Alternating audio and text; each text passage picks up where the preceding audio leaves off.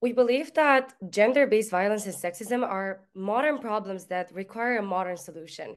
So we have elaborated a framework that tackles issues like domestic abuse, human trafficking, reports of sexual and gender-based violence used for war propaganda, and sexual harassment by AI.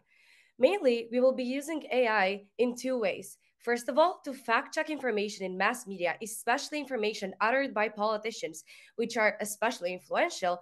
And second of all, we will use this AI fact checking complex system to analyze social media information. How this will work is it will highlight and flag the information that is considered to be incorrect or unreliable and replace it with a label of what the correct information is.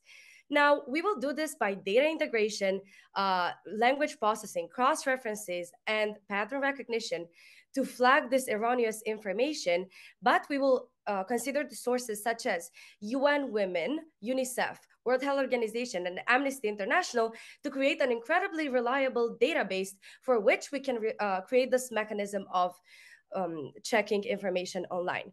We think that this is incredibly effective because it looks for first and foremost at the younger generation that utilizes social media and at the older one that is mostly using mass media. It solves three problems. First of all, mistrust in government statistics by compiling reliable internationally recognized databases.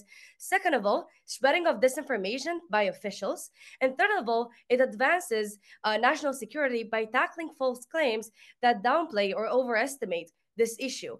We think that this protects privacy and protects the freedom of speech because we do not censor the media, and it protects the population of false information and of being exposed to misinformation on such a severe issue.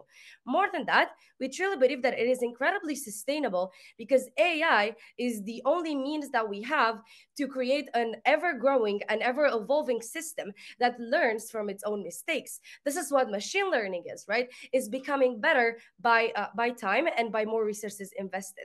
So we will use the feedback that we receive from our users of mass media and social media, as well as reports annually made to determine to what extent we can improve our framework. We think that this is fiscally pragmatic because it has a sustainable funding model, possibly involving government support grants or private partnerships to ensure continuous operation and development. And it is easily scalable because AI is easily transmittable to other nations that could use the same framework for mass media and for social media.